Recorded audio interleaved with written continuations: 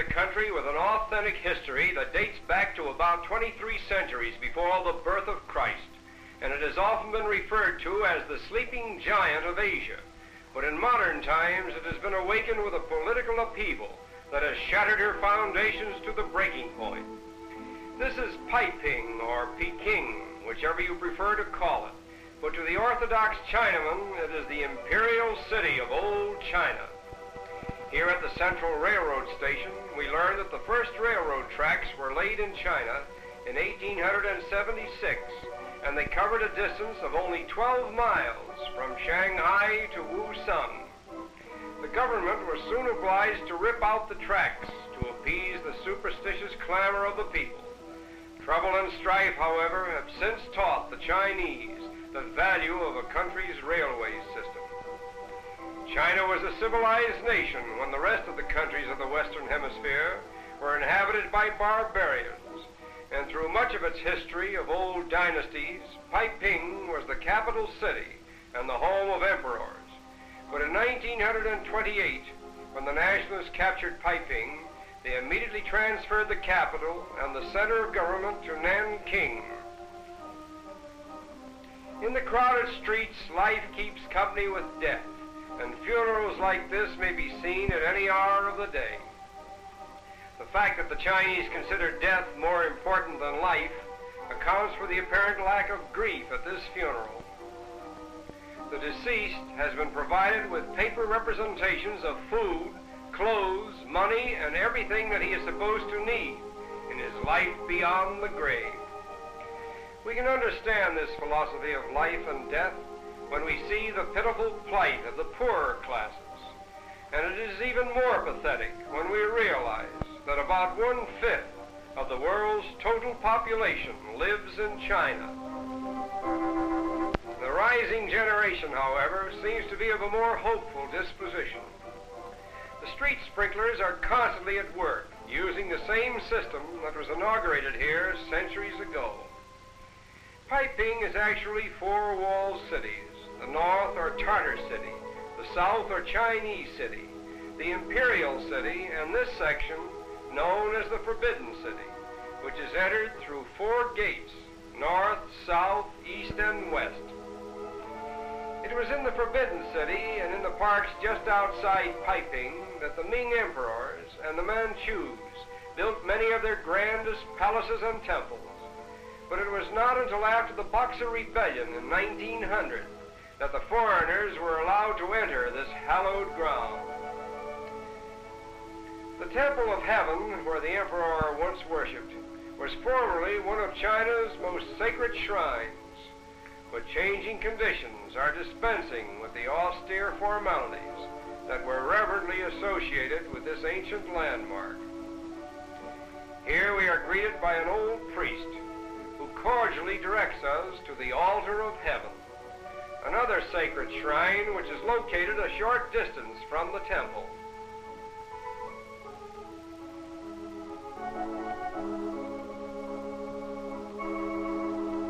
Here on the 21st of each December, the emperor came to pray for his people.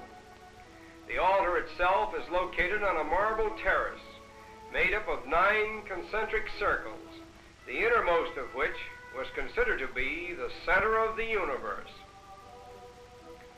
The Chinese guide explains all this to us in broken but eloquent English.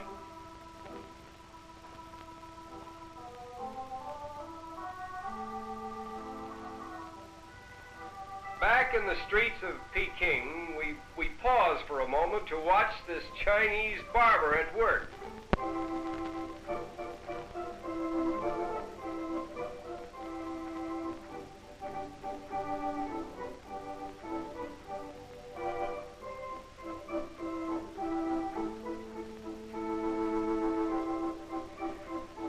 Although this haircut isn't exactly the current fashion for Chinese men in the large cities, many of the old-timers prefer the traditional style set by their forefathers. We haven't time for a haircut, so we continue on to the Summer Palace in the suburbs of Peiping, where the Empress Dowager maintained her residence to avoid the heat of the city. Here in the palatial buildings and pleasure gardens, she lavished all that art could create and money could buy. Returning to the imperial city, we passed the Winter Palace, which was formerly occupied by the President of the Chinese Republic. Perhaps the highlight of a visit to Peiping is a side journey to the Great Wall of China. During our 40-mile journey by rail to this famous wall, we noticed many examples of the old Chinese manners and customs, such as the native women whose feet were bound when they were babies, because tiny feet were then considered a great mark of culture and beauty. Fortunately, this practice was legally forbidden long ago. The little children are obviously afraid of cameras, for it is their belief that they will lose their faces if they allow them to be photographed. Even their elders are not too comfortable when the camera eye is pointed at them. The railway runs to within a mile of the Great Wall, and then we continue on burros, in sedan chairs, or on foot. Our camera equipment is carried on the backs of these tiny, sure-footed animals.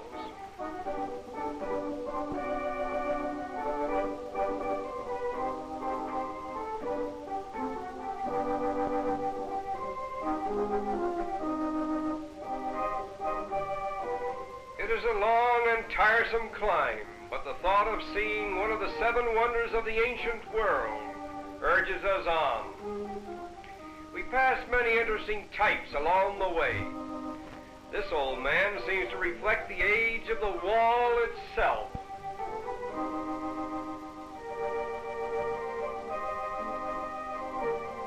Now at last we come upon one of the greatest achievements ever recorded in the annals of man, the Great Wall of China, stretching like a mighty dragon over the hills and valleys of this ancient land for a distance of nearly 2,000 miles. Construction was begun 300 years before Christ to help in keeping out invaders from Mongolia, and in the 15th century it was extended by 300 miles.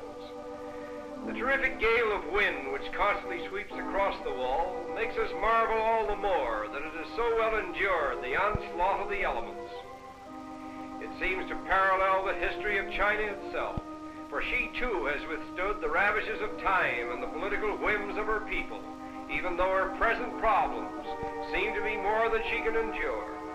Nevertheless, the history of this ancient country reveals that it has never been conquered through force of arms, although it has been subjected to invasion and civil strife since the beginning of recorded history. Like quicksand, in the end, China seems to absorb all who would change the pattern of her existence.